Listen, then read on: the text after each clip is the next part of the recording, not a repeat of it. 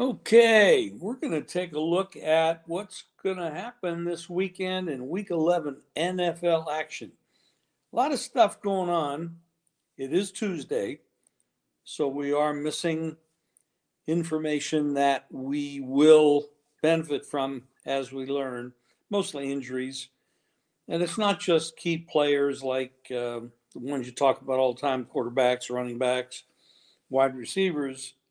A lot of the injuries come down to your linemen, missing linemen here, left tackle, right tackle, defensive back. These are also very important players that we need to put a little more focus on.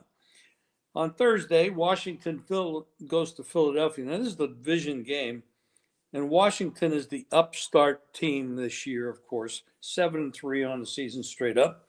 Philadelphia 7-2. That's because of the bye week issue. This game opened Philadelphia 349.5. We're looking at 49s, and we're looking at money has come in on Philadelphia 3.5. Now, when you look at these two teams, the pedigree, obviously, is Philadelphia. They were in the Super Bowl a couple of years ago. They've got Hurts, and they're playing pretty well right now, but you can't discount Washington. I mean, they had a tough game last week. They lose that game to Pittsburgh, but Pittsburgh, they played well. They played well. I thought Pittsburgh should have won it maybe a little bit easier than they did, but they played well in the game, and they do have a good coaching staff, good ownership, it appears. And this team is dangerous. Daniels is definitely, I know he wasn't picked number one as the number one quarterback, but he's definitely the best of the rookie group coming into the season. Now we go to Green Bay at Chicago. Now here's an interesting game. They're all interesting to a degree, but Green Bay 6-40.5. We see some 41s. You're going to have weather. It looks like weather here. Green Bay 6-3. Chicago's 4-5. Now, if you recall, Green Bay was home to the Lions, and the Lions absolutely crushed them. But last week, Chicago was a favorite over the Patriots, and the Patriots crushed them. And the Patriots are not very good. They're a pretty bad team. So what the hell is going on with the Chicago Bears? They do have the number one draft choice in Williams. They just fired the offensive coordinator for the Bears. And I think this is a shit show in Chicago. Did they give up? The players don't give up because they're playing for their jobs. So you can't really say that. But the attitude and the enthusiasm in the clubhouse, locker room, around the team changes. Green Bay 6 on the road at Chicago. You're not going to see that kind of number. It's a division game, rivalry, probably 100 games between these two teams over the years. I like Green Bay, but I can't lay that number on the road. If you're into teasers, that might be a teaser play. Cleveland goes to New Orleans. Now, New Orleans picked off Atlanta last week. They beat them. Cleveland's coming off the bye. You really don't know what the hell you're going to get from Cleveland. I mean, I know Watson's gone. You have Jameis Winston, a quarterback. But the last time they went out there, they had that game, the first game when he comes back, he won. Then last week they played,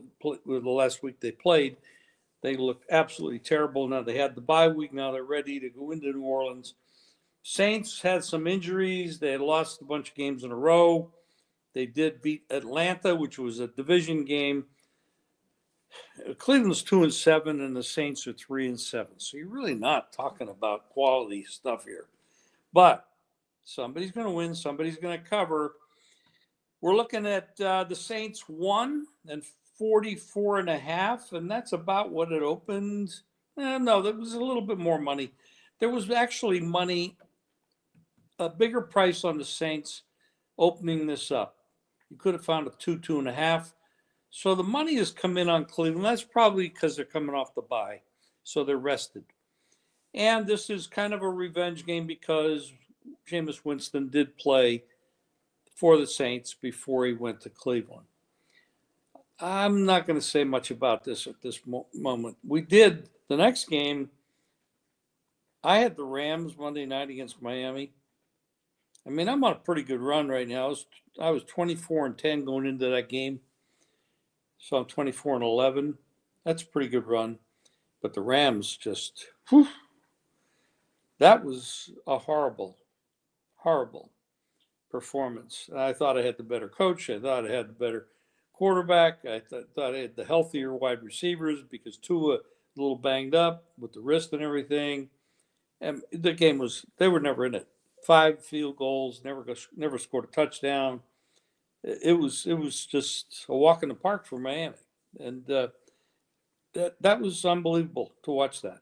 The Rams, 4.5 on the road at New England Patriots, who just beat Chicago, which really, we can't give them a lot of credit for that. The total's 44.5. I'm going to say you got to give the New England a little bit of a bump here because they're playing enthusiastically, young team, playing for their jobs, new regime there. This isn't the old Patriots. This is no Belichick Brady stuff. But I don't know what the Rams are. They're going to could run into some weather here. The Rams aren't really used to that. Playing on the West Coast indoor stadium stuff like that. I favored New England, but we're probably never going to see it. But if I could get 6 with New England, I'd probably bet them. Baltimore at Pittsburgh is one of the marquee games of the week. Huge game. Now, these two teams, this is a division game. You've got a history in this that goes way back. They play all the time, at least twice a year. Baltimore at Pittsburgh. Baltimore 3-48. That's what the numbers I'm looking at right now. This is a big dog series. Pittsburgh's coming to play. They're not going to give this up. They know how to defend Lamar, and Lamar's not easy to defend. But when you play him a couple times a year, you can figure out how to do it. And Tomlin's a good coach. Not then Harbaugh's a good coach too. So this is a hell of a game. A hell of a game to watch. Hell of a game to bet. Maybe a lot of in-game action. I favor the dog. I don't know that you'll ever see 4. It would be a nice number to get. But right now it's 3-48. Baltimore is the favorite on the road at Pittsburgh. That's hard to find. I mean, you don't usually see Pittsburgh as a home underdog, but you have it here. Next game, Vegas and Miami. And we just said Miami just went into the Rams and beat the Rams. Vegas coming off the bye. They didn't play last week. Miami 7.5, 44. And I don't know. Can Vegas put together a game? Pretty bad football team. They're both bad, actually. Miami 3-6, but they're coming off the victory, and that's big. That could give them the momentum. I mean, they are playing the AFC East, and there's not much going on in the AFC East except for the Bills. So that's where we're at here. Go to the next game, Jacksonville, who's another dumpster fire. 2-8 on the season, going to Detroit, 8-1. And here you got the Detroit a 13-point favorite. That's right. And 47.5 is the total. Jacksonville has got to dump their coach. They got to do something. I mean, they're going to mess. They're down to playing Mac Jones, which, it's because of the Lawrence injuries. I don't know. I can't make any heads or tails of this game. Minnesota, Tennessee. Minnesota should have won by a lot last week. They ran up and down the field, just made mistakes. They didn't cover. They won. They're 7-2 on the season. Tennessee is another dumpster fire, 2-7. They played a little bit better in times last week. It wasn't exactly terrible. We're looking at Minnesota 5.5, 6. And 39. You might be looking at an under here.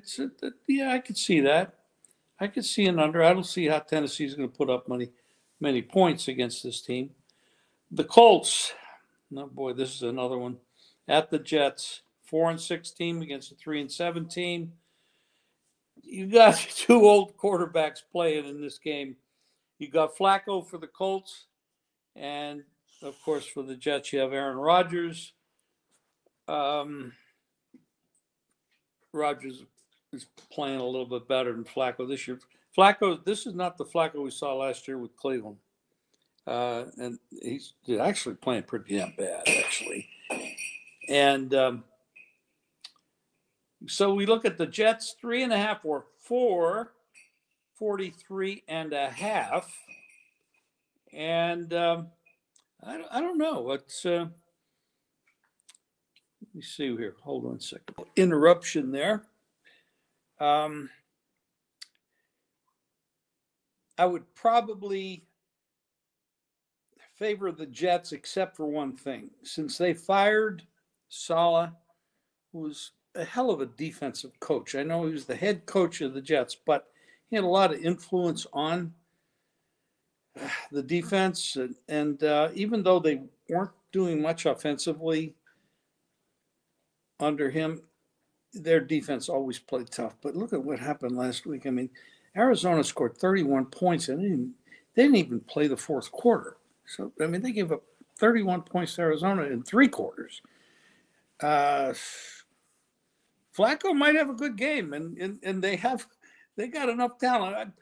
If I played the game, I'd probably be on the dog here, especially if I could get 4 just for the hell of it. I mean, it's a number play, really. You got 2 teams that are really bad. Yeah, that's probably what I would do. Next game's interesting. Seattle, San Francisco. Now, Seattle coming off the bye. They're getting 6.5 points here. 49.5 is the total. San Francisco's got some players back, but, they're not really playing San Francisco ball. They're just careless. They're making mistakes. Their special teams aren't really playing well. This team is has slipped a little bit. Now, I know they were in the Super Bowl a couple times the last few years. Last year, obviously lost to Kansas City. But I think I'd be looking at Seattle here. The division game, huge game. They're 4-5 on the season. San Francisco's 5-4. We got, it is what it is. You look at it, they're not that much different. Yes, I can see why they're favored, but taking 6.5 or 7, actually, I do see a 7. If you can get a full 7, even 6.5, maybe even money when you're not laying any juice. I could see that. Atlanta at Denver. Now, Atlanta lost last week to the Saints division game. Denver, oh man, they played their asses off at Kansas City. They should have won the game. Had the blocked field goal at the end. That's why they lost, and Kansas City walks away with the victory. Denver's playing some good ball. They're a 2-point favorite in this game over Atlanta, and the total is 43.5, 44. You can see both. Road game for Atlanta, off a division, off a win, off a loss. Denver lost also. I favor Denver. I'm not going to lay, this is the kind of game where I would say, okay, I favor Denver. You're probably looking at numbers, probably 1, 2, 1 and 2.5. I'd probably play Denver the money line here. That's probably the way I'd look at this. I like the way Knicks is playing. They're well coached. They play hard defense. They're tough. Atlanta's a little bit soft. They don't put a lot of pressure on the quarterback. Knicks should be able to do what he wants to do. And Denver's defense is pretty rough. Yeah, I think Denver's the right side here. Kansas City at Buffalo. This is a big another. We got some marquee games this coming week. Kansas City at Buffalo. This is, what a history between these two. And Buffalo has a tough time beating these guys. I'll tell you, Buffalo's favored. They're at home. Open 2.5. It's down to 1.5. 45.5. But Kansas City is not playing well. I know they're 9-0, but man, they play close to the vest. And they should have lost last week. Andy Reid laid it on the line to the team. He is not happy with how careless they are and how non-focused they are. You might see an upgrade in focus here from Kansas City because Andy was not happy with the way they've been playing. And like I said, they should have lost that game. Coaching wise, you got the best coaches on Kansas City. Quarterback, okay, let's call it even. Yeah, this is a tough game. I mean, I don't know what you're going to get here game time, but if you could get 2.5 or 3 with Kansas City, oh my goodness, you'd have to take them. You have to take them. I know it's on the road, but Kansas City good. They're 9-0, Buffalo's 8-2, and you just can't give them a full field goal if that happens. If you're not getting the value in the number, I'd probably pass it. That's probably how I'd look at it. This is do or die here for Cincinnati. I don't know. I don't know if they still have hope at 4-6. You still got 7 more games to go to make the playoffs. So obviously, you're looking at wild card possibilities. This is an AFC game. It's not a division game. The Chargers are 6-3, playing well under Harbaugh. Cincinnati is not as well coached as the Chargers, but offensively, they have a lot of skill. They can really move the ball, score points. Chargers are 1.5. It's been 1.5 since pretty much. You did see a 2 early, but 1.5 is the number. Chargers never get much home field advantage, but cross-country trip for Cincinnati, Joe Burrow, Herbert. This good game, very good game. I'd probably look at the total. Providing, you probably look at the total here. Houston at Dallas. The Dallas is a dumpster fire. This is the Jerry Jones-led Dallas Cowboys who have messed up just about everything this year. 3-6 on the year. They're not going anywhere. Dak's having season-ending surgery. They can't run the ball. But Houston we got regression from Stroud. They took the big lead over Detroit last week, and then the second half they didn't score a point, and they lost the game. Now, we know Detroit's good, but to not be able to score a point in the second half, they've had wide receiver issues. They have the one wide receiver out for the year. The other guy's been week to week, and he didn't play again last week. And Stroud is hitting the sophomore slump. But the weapons make a difference. And the offensive line issues that they have. So you're looking at Houston at Dallas, a 7.5 point favorite, 42.5. Woo, I don't know about that. I'm not laying it. But that's what we got going on this week. We got some big plays up on the site. And I'm looking for a good week. We went into the Monday night game 24-10 on a 24-10 run. We did lose with the Rams. Sorry about that. That was a bad call on my part. But so that's 24-11. The last 35 plays, which isn't bad. And we got some big plays on the website, and we're going to have some big plays for sale. And I expect we're going to have a real good week. That's it for today.